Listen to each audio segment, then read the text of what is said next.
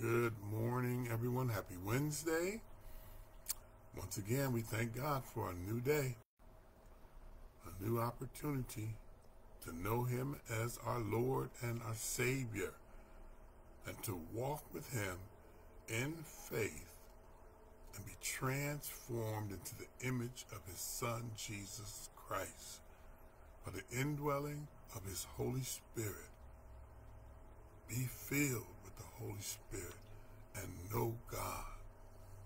We're here this morning to study God's Word, to learn of Him, to understand His will and His ways for our lives, so that we might walk worthily before Him. Let's pray. Dear Father in heaven, we come to you this morning so joyful for this opportunity that you have presented to us to choose you as our Lord and Savior. We choose you, Father, because you are good, and everything that is good comes from you. We thank you, Father, for our salvation. We thank you for your saving grace, and we just ask, Father, that you help us by renewing our minds so that we can understand the will and the ways that you would have us to walk on this earth. We thank you, Father, in Jesus Christ's mighty, mighty name. Amen. Okay, we're going to continue the lesson dedicating the temple. The daily devotional this morning is titled Made Radiant by God's Presence. It's in the book of Exodus, chapter 34, verses 29 to 35.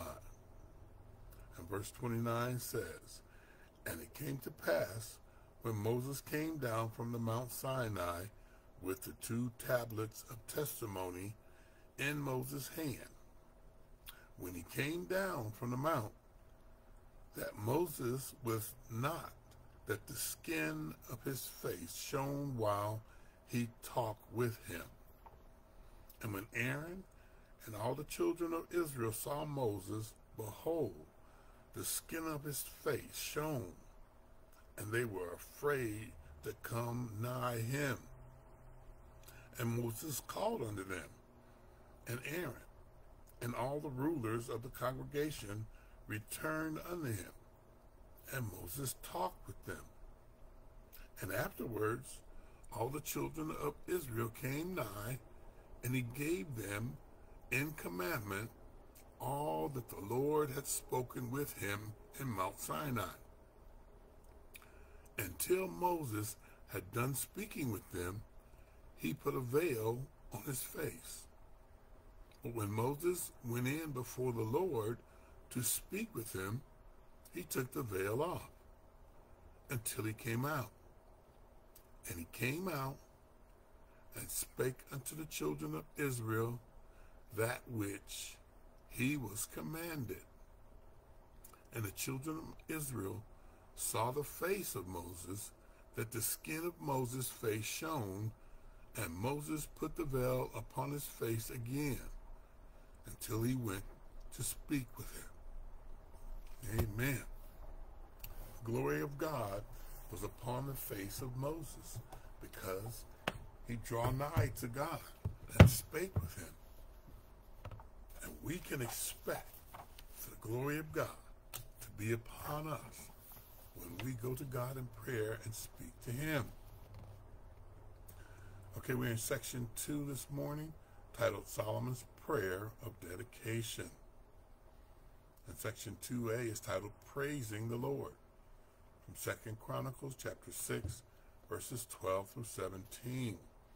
And it reads, "And he stood before the altar of the Lord in the presence of all the congregation of Israel, and spread forth his hands, and said, O Lord God of Israel, there is no God like thee in the heaven, nor in the earth, which keepeth covenant, and showeth mercy unto thy servants, that walk before thee with all their hearts. Now then, O Lord God of Israel, let thy word be verified, which thou hast spoken unto thy servant David. The commentary says, note where Solomon positioned himself for the dedication service. He stood before the altar on a bronze scaffold he had constructed. Because he was a king and not a priest, King Solomon humbly dedicated the temple from outside the most holy place and not from within it.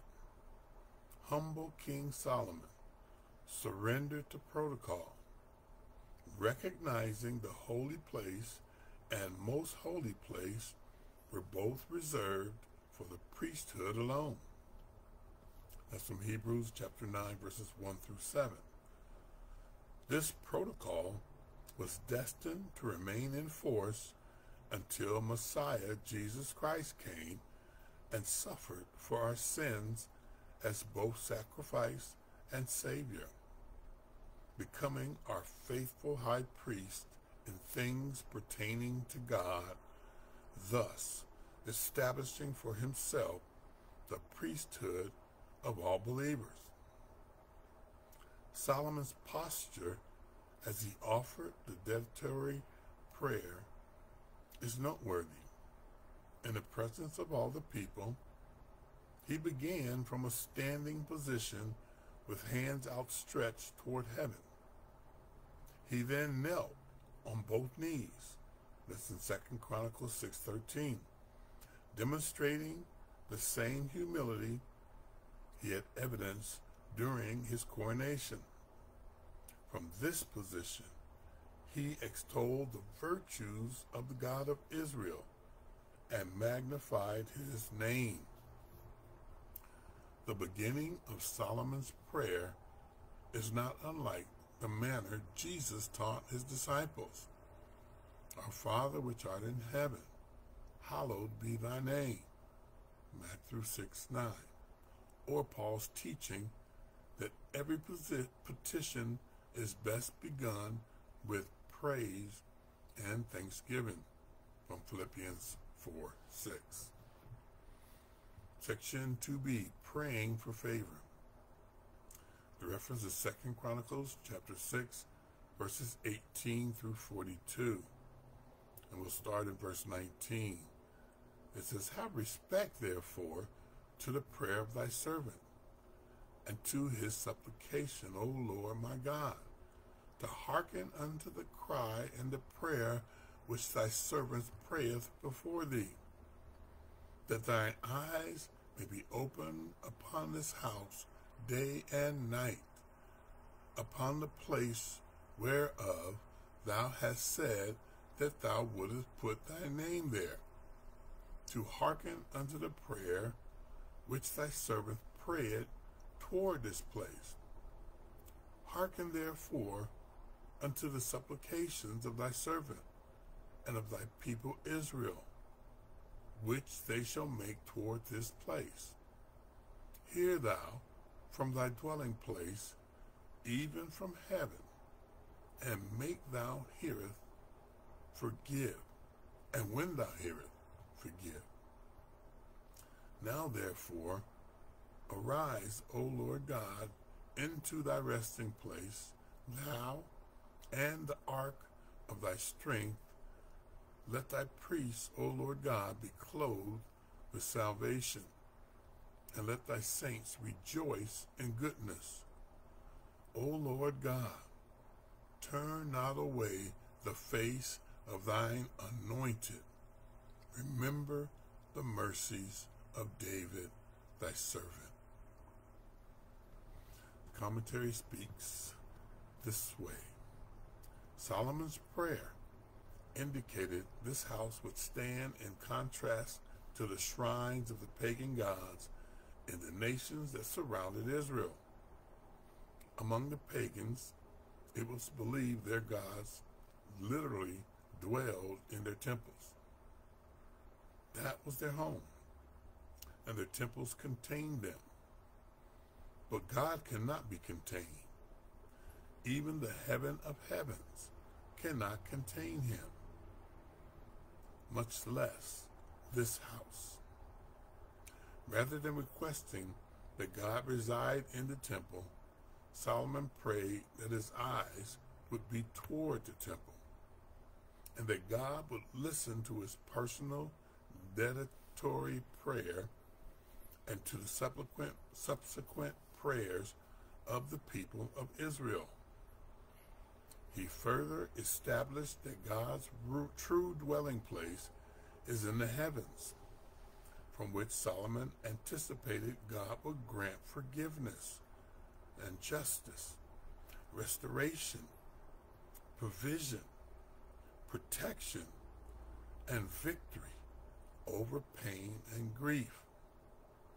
He asked if a stranger, meaning a non-Jew, prayed toward the temple, that God would hear and answer their prayers, so that the nations might also know about the power of God of this house. Solomon began the conclusion of his dedicatory prayer by recognizing God's word and his presence as represented by the stone tablets in the Ark of the Covenant had arrived at its resting place, with the intention that it never again be transported from place to place as it had been in the wilderness, or to be situated again in a temporary dwelling place as it had been at Gibeon. The final words of Solomon's prayer asked God to show favor to your anointed, which seems to be a reference to himself and to your loving kindness and faithfulness to your servant David. It is an insert here titled, An Absurdity. It says a church without prayer is an absurdity. It does not exist. It may be a warm corpse, but it is dead. Prayer breathes life into the soul of the church. It is necessary, or it is the means by which the Spirit guides and empowers the church. Amen. We need the Holy Spirit, the indwelling of the Holy Spirit in our bodies and in the church body, so that we can be led by the Holy Spirit to do what is right in God's eyes. We can't do it on our own. We're incapable of understanding God's will and God's ways apart from the Holy Spirit. And so my prayer this morning is that the Holy Spirit indwell you, so that you might know the will of God for your life and walk worthily before him and bring glory and honor to his name by your obedience to the one true God of Israel, Yahweh, Elohim, our God, our Savior, Jesus Christ, and his Holy Spirit. The triune God is seeking you. Go to him now while he can be found. Have a wonderfully blessed day.